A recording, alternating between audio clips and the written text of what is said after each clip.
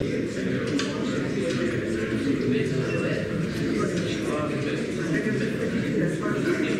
you can see, there's no computer and no microphone, so I'll do unfortunately the best I can. I'm sorry.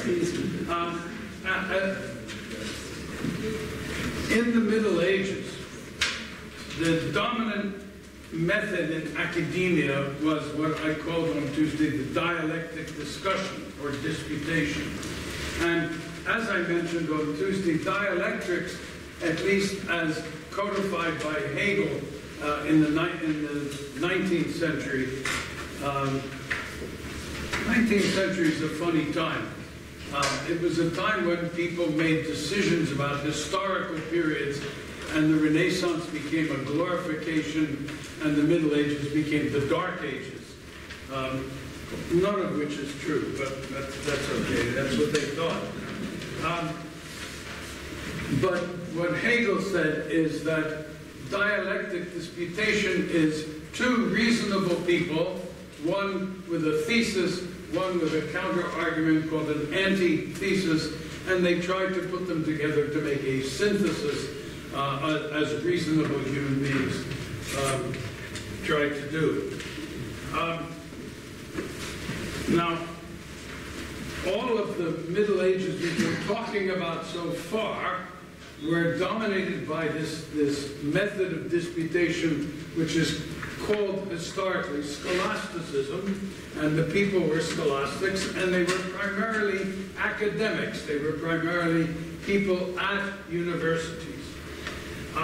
But then, in the 14th century, the 15th century, in the 1400s, a period known to history as the Quattrocento, 400 for Italian. That was, there were new scholars who changed from logic and disputation and argument to philological, to worrying about language and the history of systems. And although the scholastics continued in this time to dominate the university, these new group of people who came to be called humanists became extremely important, and they started to dominate the discussion of historical texts. These new humanistic ideas were distributed in basically two ways. They were distributed as prefaces to, good morning. Do you know how to turn this thing on? I mean, I can make it work from here, but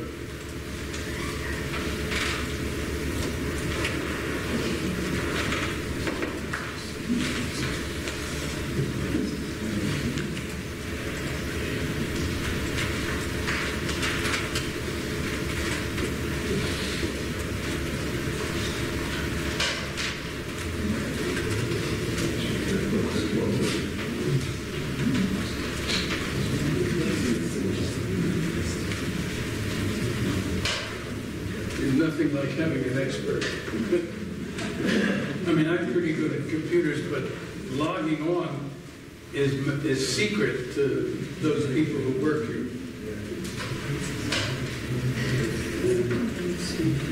Maybe. Anyway, I will continue while that's going on, if you don't get too distracted. So, the means of distributing these new humanistic ideas was either by publications and writing in the preface of a publication, or just by letters between people. So, despite the fact that most of these people did not have official positions, they nonetheless became extremely important.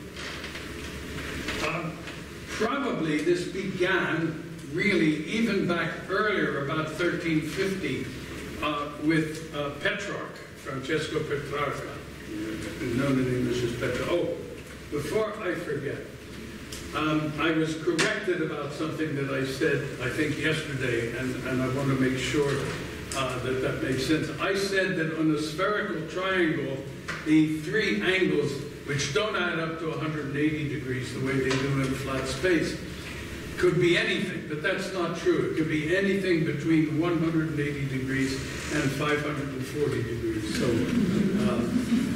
in case you pay attention to geometry, I'd like to correct that.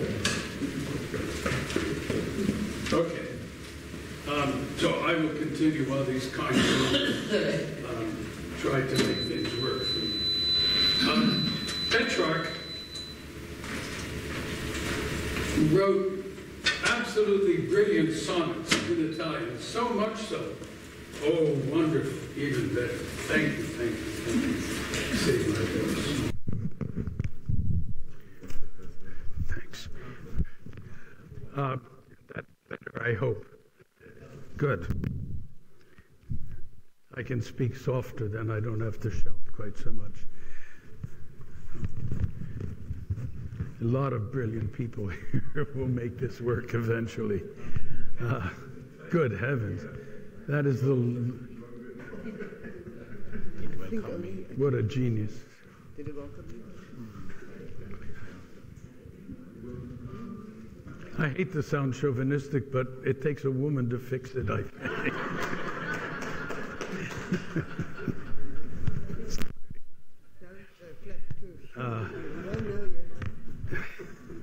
Okay. It doesn't take that long. Oh boy. Oh well. Who knows? Anyway, as most of us who grew up in the non-computer age know, computers can be very helpful, but wonderful. But they can also be difficult. Can you set up my thing? Thank you.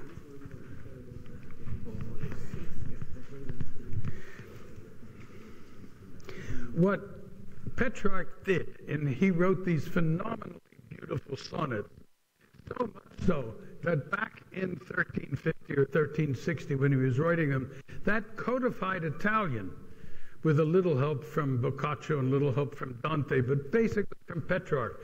And Italian has not, unless there's an Italian scholar here, to my knowledge, Italian hasn't basically changed very much since then. It's obviously added fancy words, modern words, but it is the same language.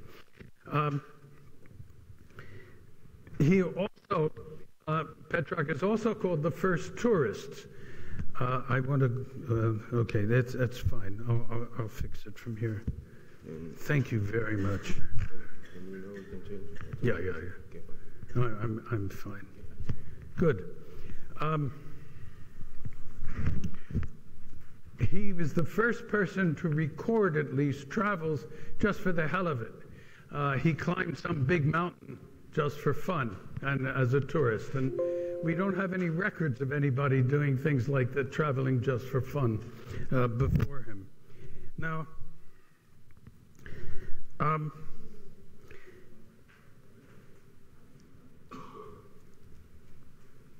the Renaissance, with a lowercase r, from the 12th and 13th century, which is so important, had been primarily a scientific change. But the Renaissance with an uppercase R was very different. It was, to a large extent, anti-literary. Because the original 12th and 13th century people were anti-literary and pro-scientific, this new Renaissance of the 14th and 15th centuries became just the opposite, became anti-scientific and pro-literary. The influence in the 12th and 13th centuries of Muslim, Jewish, and Christian people had really created, as I've said over and over, an exaltation of Aristotle and his philosophy. And a lot of this was due to the interpretations of the Islamic philosopher Averroes. And so Petrarch became both anti Aristotle and anti-Averroes, even though, quite honestly, he couldn't read Greek, and he certainly could read Latin, but he did not pay much attention or know much about Aristotle.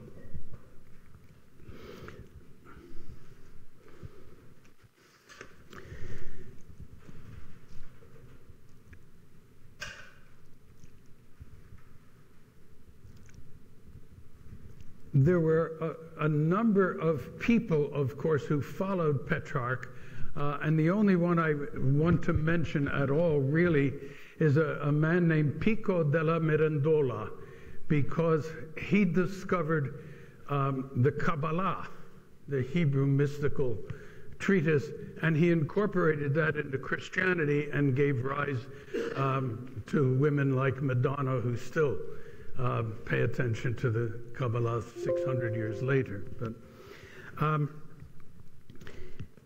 But the most important person, really, was a Dutchman, Desiderio Erasmus. Erasmus really was the king, the greatest of the early Renaissance humanists. In the year just before Luther nailed his thesis to the door in 1517.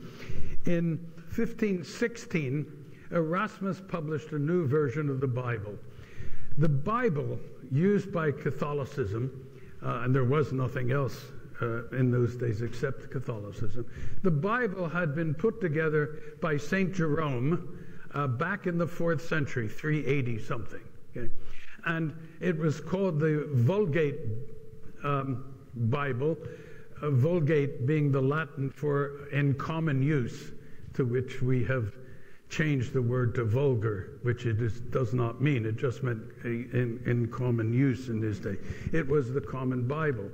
But that was back in the 4th century, and now we're in the 14th century, 1,000 years later. There had been innumerable copies of that Bible made, and every time you make a copy, there were errors introduced, and so Erasmus set out to collect every copy of the Vulgate Bible he could find and put them together and try to come up with a reasonable, ordinary Bible. He is certainly the greatest of the early humanists, as I've said.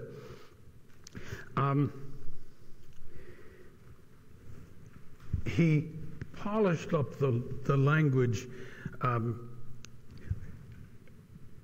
because he said, and if I quote, it's only fair that Paul should address the Romans in somewhat better Latin. What had happened with Petrarch is that he discovered a book written by Cicero, which had been secret. It was certainly 13 or 1400 years old, and the Latin in that book was considerably different from the Latin that was being spoken in the universities, and that's because the scholastics were interested in the philosophical ideas. They weren't interested in the purity of the language. And so starting with him, and then certainly with Erasmus, the idea of the purity of the Latin language became really very important. And by publishing this Bible in 1516, Erasmus's idea was to reinvigorate Christianity, or Catholicism, which was the only Christianity that existed. And he wrote in Latin for the highly educated people, Latin-speaking elite, and he promoted the study of language as the path to understanding Scripture. He created issues that were most important to the humanists of his time, the preference for rhetoric and language over logic and philosophical ideas. So he emphasized philology and language studies, with a call for a return to primary language. He loved the term barbarian, which he used, that comes from the Greek, who said, all people who don't speak Greek speak bar, bar, bar, bar, bar, bar, bar, so they're barbarians.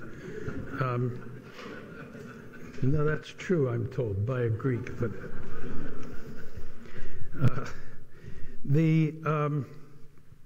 that was his favorite term of abuse, and it was directed at the scholastics, primarily at the scholastics, because they were, as he put it, rhetorically impaired. He and his fellow correspondents gilded their letters with quotes from Virgil and from Cicero and so forth. He dismissed the vernacular tongues which are springing up all over Europe, German and Polish and French, etc. He called them all vulgar. So he was, on one hand, a champion of common humanity, and the other hand, a world-class snob. The church at that time was in great trouble, and the trouble was due to what is called simony. And when you died, if you didn't go directly to hell, they had invented this intermediate state called purgatory. That doesn't exist in the Bible, but it had been invented. So we would go, after we die, we'd go to purgatory, we'd spend some time in purgatory and wash the sins away, and then purgatory had only one exit, and that was up to heaven. And if you could get a dispensation from a priest, forgiveness for your sin, then you could shorten the time you had to stay in purgatory. Well, one of the ways to get a priest to forgive your sins was to grease their palms with silver. And this is called simony, and was a great problem in those days. And it caused at least Martin Luther, who was an Augustan monk, to nail his 95 theses to the door of the Wittenberg Cathedral in 1517. The printing press, which had been invented about 1440 by Gutenberg, made the distribution of what Luther's theses made them available widely.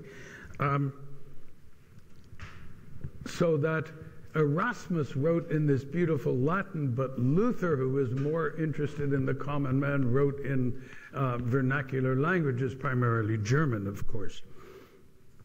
He wanted to evangelize the masses. And so for years, these two men waged a battle of ideas. They were originally good friends, but they changed. Each was seeking to win Europe over to his side.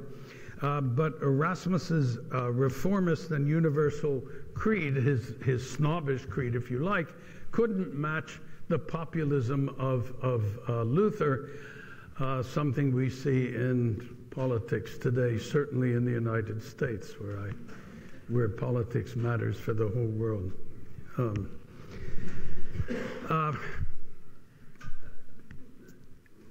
So that even many of Erasmus's closest disciples eventually defected and became Lutheran.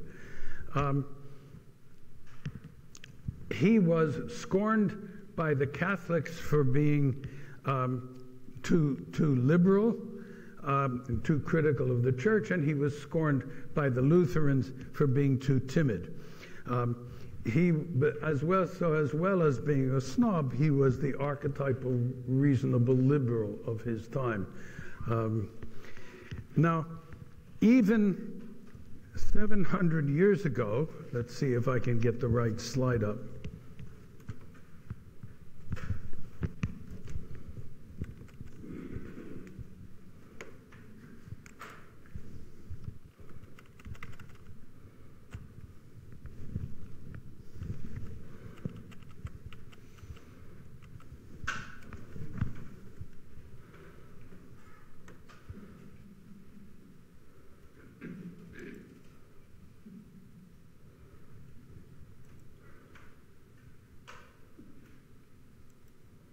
Oh boy. Well, I thought I could. Well, let me turn the lights off so you can read that, I hope.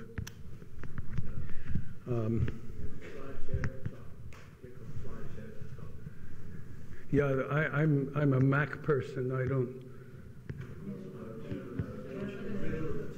Middle at the top. Oh, slideshow, right you are. From the current, there we go.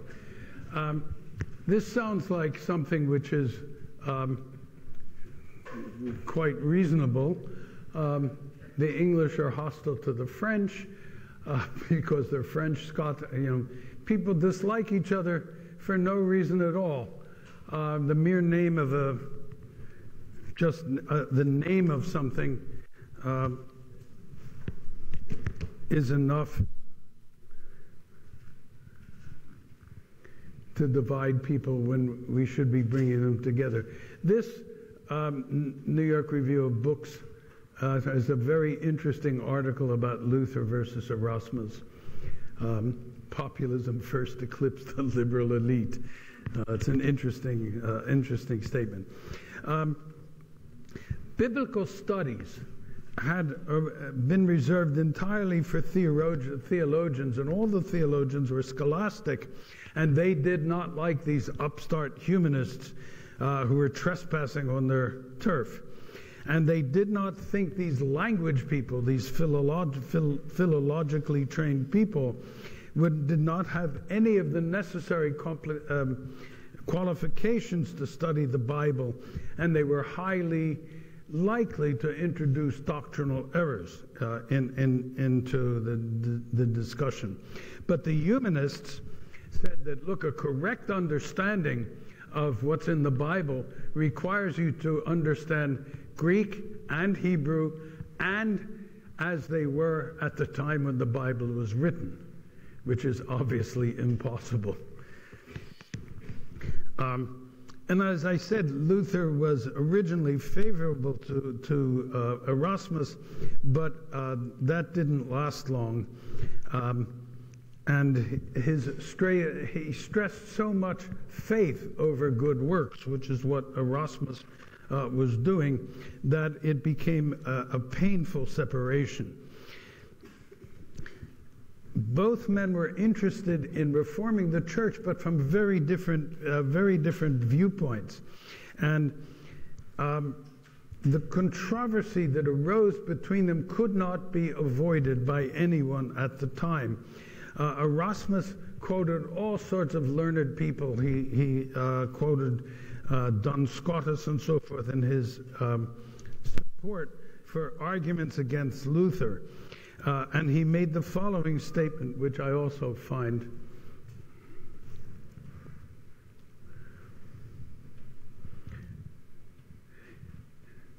you are the sole interpreter. That is so true of a lot of demagogues. I don't think that Martin Luther is particularly a demagogue, but he seems to have acted very much in that way.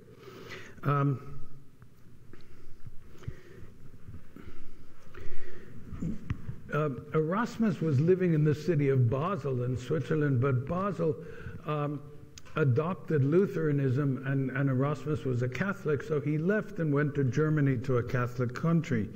Back in 1536, he was headed back to Holland, which was his native country, and he was passing through Basel when he got sick and died there. And so he's buried in a city which he had abandoned for religious reasons. Physics and mathematics and astronomy were all making big advances in the 14th century.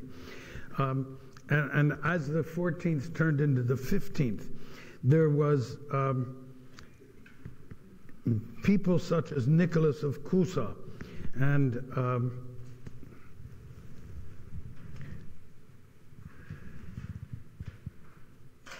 this is such a confusing statement that I don't understand it, and I don't think he understood it either.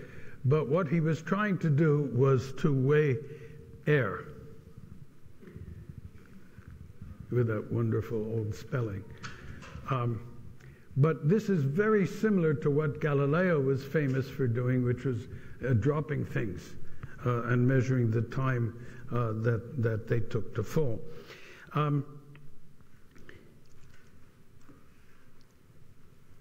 He had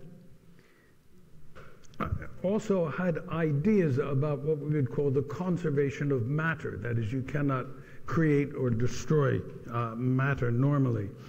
But he had some weird ideas as well. He thought that the Earth was a star, just like other stars in the heaven, that it's not at the center of the universe, that it's not at rest, and its poles wander around. That's true, by the way. The poles do wander around. The North Pole was once in China, in the Gobi Desert somewhere. The magnetic North Pole, not the rotational North Pole. He thought that there were life on other worlds, that we are not unique. Despite these crazy ideas, he was nonetheless became a cardinal of the Catholic Church. And like so many of his contemporaries, was viciously anti-Islamic and anti-Semitic. A much more serious astronomer is a man named George Purbach, who was born in 1423 and died a mere 37 years later, far too young. We don't know much about his early life, but he's obviously studied in Vienna and was in Italy for some number of years. But by 1454, he was lecturing on Latin poetry at the University of Vienna, but he was appointed court astrologer to the king of Bohemia and Hungary. At Vienna, he met Johannes Müller von Königsberg, who is better known by the Latin name of Regiomontanus, a very famous man. Regiomontanus had graduated from the University of Vienna in 1452 at the ripe old age of 15. The two men worked together. They published a revised version of Alfonsine's tables of the movement of stars and eclipses and so forth. And Purbach's greatest work was a book called The New Theory of the Planets, which was the standard astronomy university textbook for about 100 years, much studied by both Copernicus and Kepler. The best data for the prediction of eclipses was still when he was young, still the Alphonsine tables, but he was looking for an eclipse, and it was 8 minutes earlier than predicted, and that's why he knew that those tables needed some modification. And he started to try to modify them as early as 1460, and was joined by Regiomontanus. And Montanus had to complete it because in 1461 Purbach died.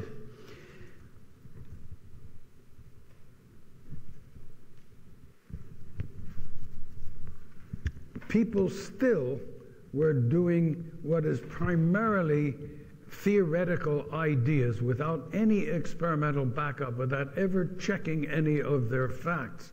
And that, of course, is what science is really all about.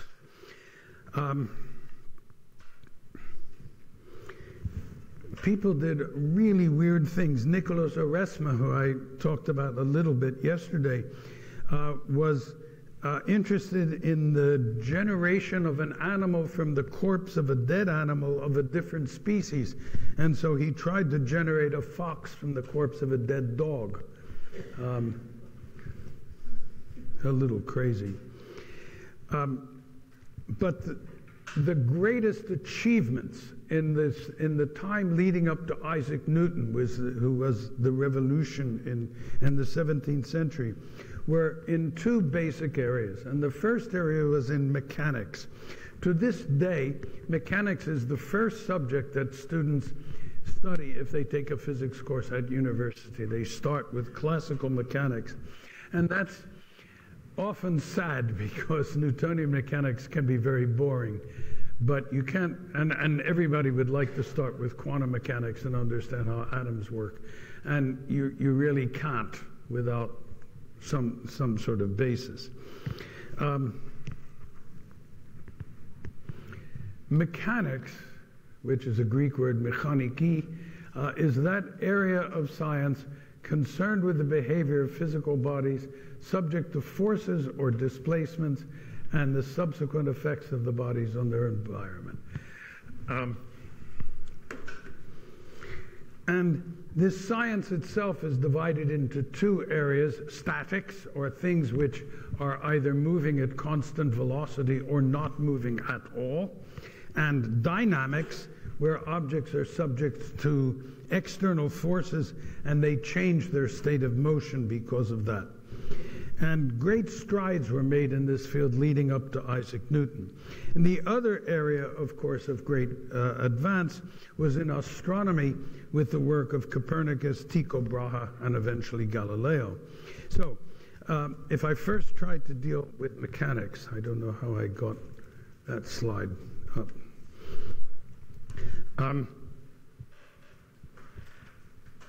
Most historians feel that the Renaissance of the 14th and 15th century was an interruption in the development of science. And on the other hand, humanists from the Renaissance, they did provide useful help in other ways. And the greatest help was in the development of mathematics. And there were incredibly fine mathematicians. I mentioned Fibonacci the other day, certainly one. Numerarius. There were people at Merton College at Oxford, Richard Brandywine and Richard of Wallingford. And then, of course, there was Oresme and there was Regiomontanus. But there was no tradition yet for the development of mathematics. And those people I mentioned used Hindu numerals, but most people continued using Latin numerals.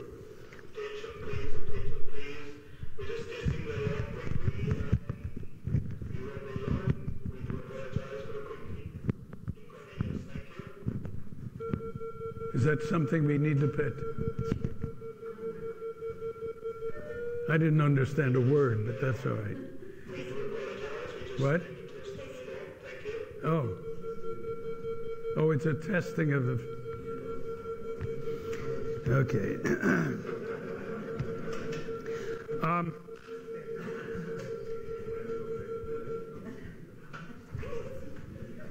Because of the discovery of some of the ancient Greek works, the work of Archimedes became widely available to people. And Archimedes was a remarkable man.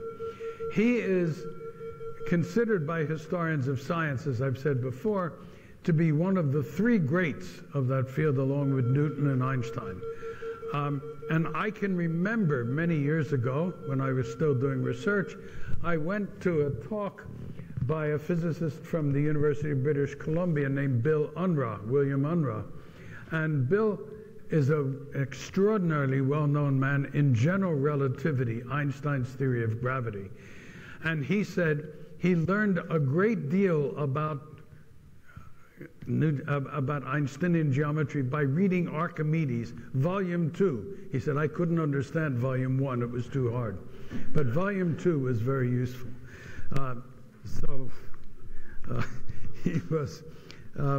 Archimedes was a very important man. And this extension of mathematics to the physical science was a real revolution, because Archimedes had sharply divided mathematics from physics, from science.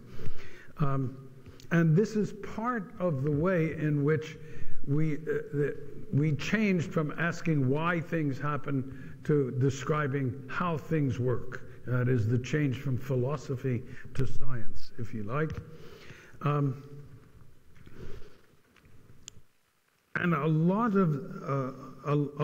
of this happened because of practical applications, of course. The Greeks had spent a lot of time on statics problems, but some of the scholastics began to work on dynamical problems.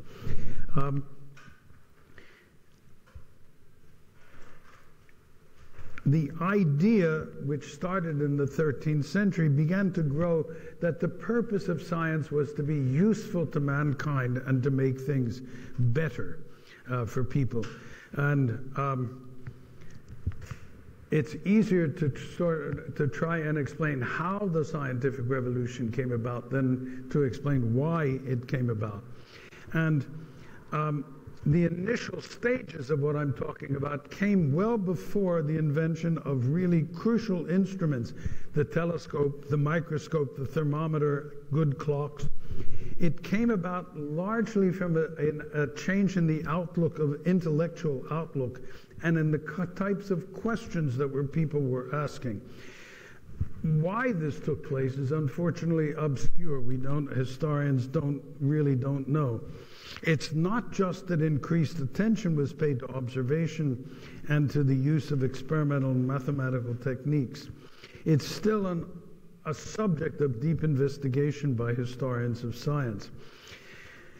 Part of the answer most likely lies with the use of science for practical applications, and as is so often the very unfortunate case, many of these applications were military. Gunpowder was a new thing, artillery, projectiles. There was an important question of what angle to put a cannon in order that the cannonball goes the farthest distance. In the absence of air, the answer is 45 degrees.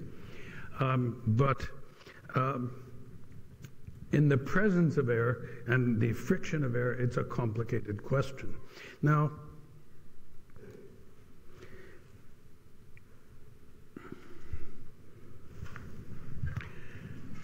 in Aristotle's absolutely mad idea, people could tell that objects thrown up did not go like that. I mean, in the theory of impetus, all that happened was that the air would come around behind the thing and push it along in a straight line. That meant if you put a cannon on the ground, it would fall into the ground without going anywhere. And then there was some intermediate stage where this died off and then gravity took over. And in reality, what happens, of course, is a parabola. And there's 45 degrees, which is the farthest range in the absence of air.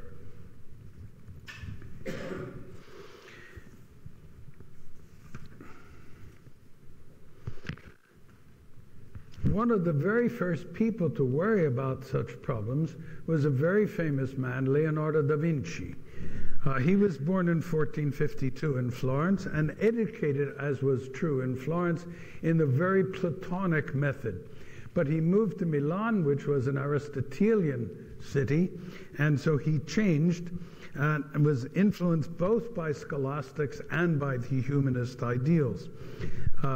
And he had access to serious mathematics, and of course, as we all know, he was a remarkable intellect.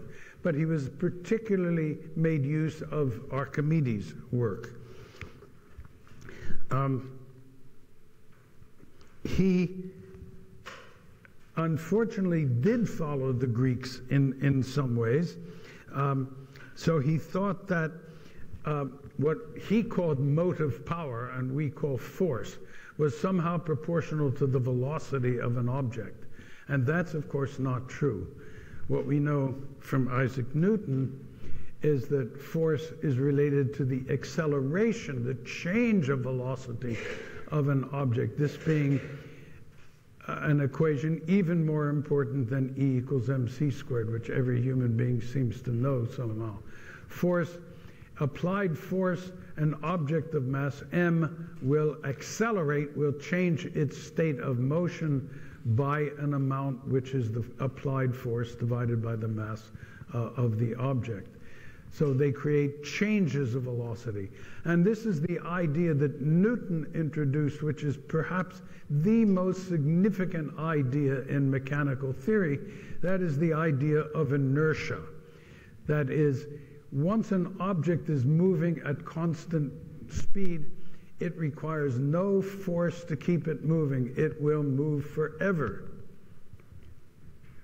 And the reason we don't see that happening, of course, is because there is a force in normal that we see all the time, even though we don't notice it, and it's called friction, which is what stops things from moving forever and ever. He did get a lot of things right, the impossibility of perpetual motion, and he understood that the velocity of a ball rolling down an inclined plane was constantly accelerated in a way similar to that of a dropped object.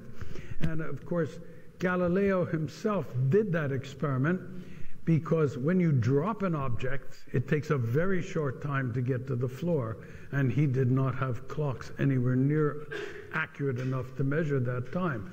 But if you roll an object down an inclined plane, it takes a long time.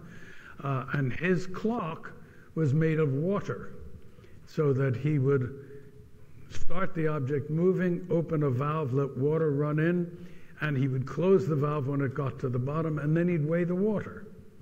And heavier water meant a longer time. So it wasn't in seconds, he was working in weights of water.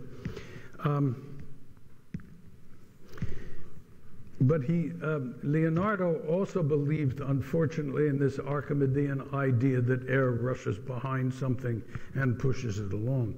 But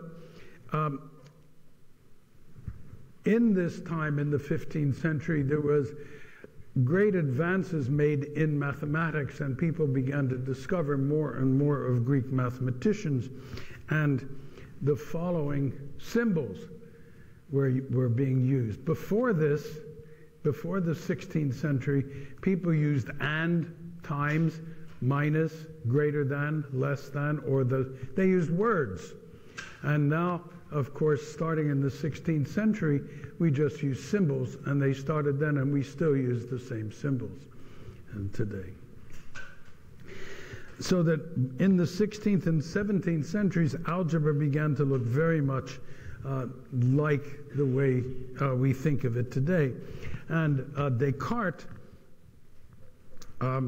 combined algebra and geometry to make algebraic equations for circles and parabolas and so forth.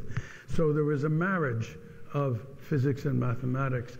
I like this picture a lot. It's from 1537. This is lots of wise people, and back here are Aristotle and Plato. There's Euclid at the letting people in the door, etc. There's a projectile going in the right way that projectiles do, and so forth.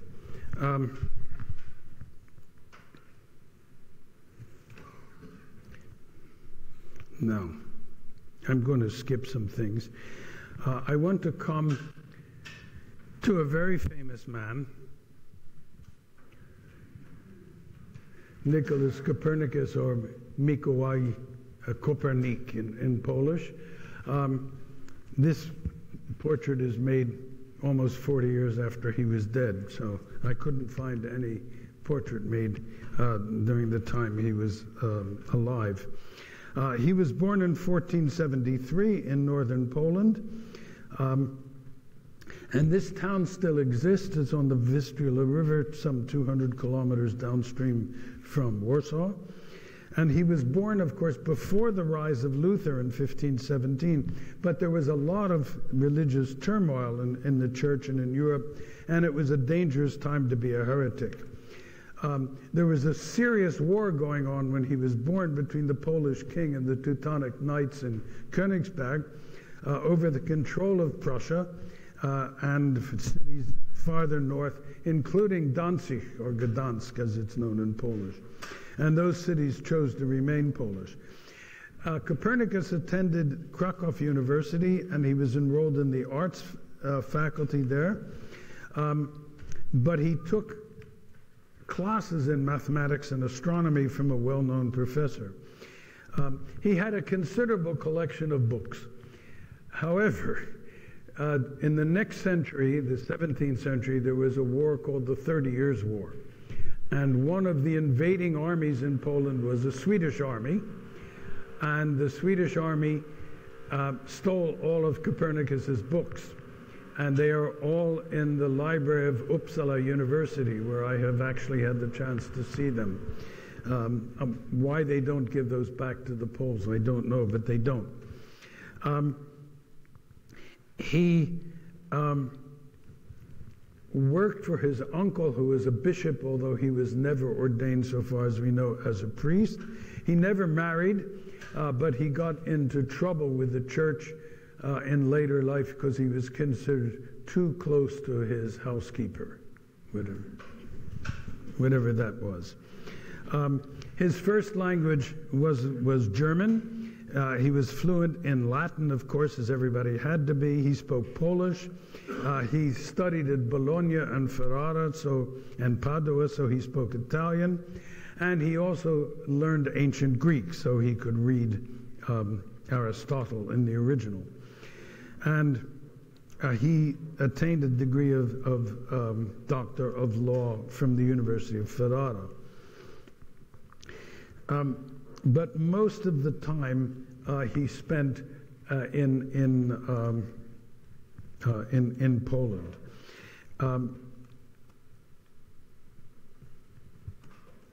His theory about the sun being at the center of the universe was worked on for many, many years, and people knew of it, but he was hesitant to publish, and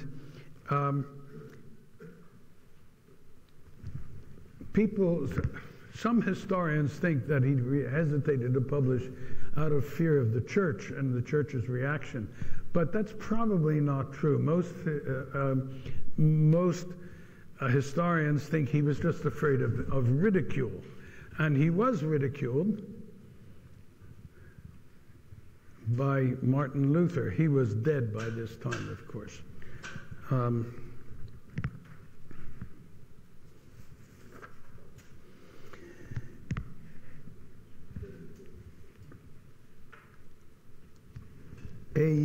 In 1540, he died in 1543, but in 1540, a German professor from Würzburg, who was Protestant rather than Catholic, and his goes most commonly by his Latin name of Reticus, came to Frauenburg, where he lived, to study Copernicus's manuscripts. And he is responsible for eventually getting published the real book on the revolution of celestial objects. It was dedicated to the Pope at the time, and it was the length of the year as defined by Copernicus that was used to create the Gregorian calendar, which is used worldwide. And it's not used everywhere, which I found out to my surprise. It is not used in Iran or Afghanistan. It is not used in Ethiopia or in Nepal. And other countries use it, but use a second calendar as well. And those would be India, Bangladesh, and Israel. And some countries use a modified Gregorian calendar: Taiwan, Thailand, North Korea, and Japan. The book was dedicated to Pope Paul III, but it was published in Nuremberg, which was a Protestant city, and it had an introduction written to it by a man named Osiander. And he pretended that this preface was written by Copernicus, and it wasn't. He wrote it.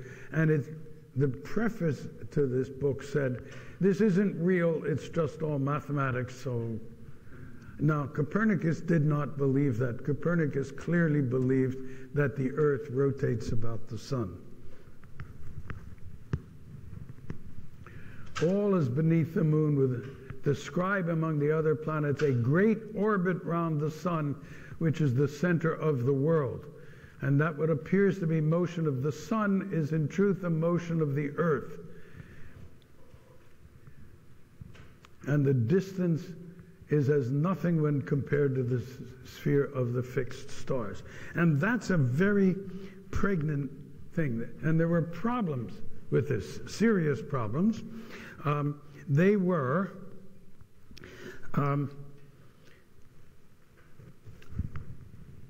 the motion of the earth conflicts with Aristotle's ideas, of course. Well, that's okay, you can get rid of that.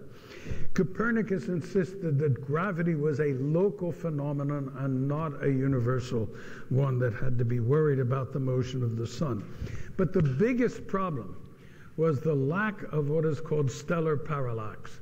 And so parallax is the following. Suppose I stand here and I look at this pretty woman over here and I measure the angle that my line of sight takes. Okay. Then I walk over here 1 meter, 2 meters, 3 meters, 4 meters, 5 meters. I walk over 6 meters and I measure this angle. Now, in a triangle on flat Earth, if I know the base and 2 angles, I know everything about the triangle. Okay? So I can tell the distance to her from either of these points. Okay? Now, when you try to do that with a star, and you as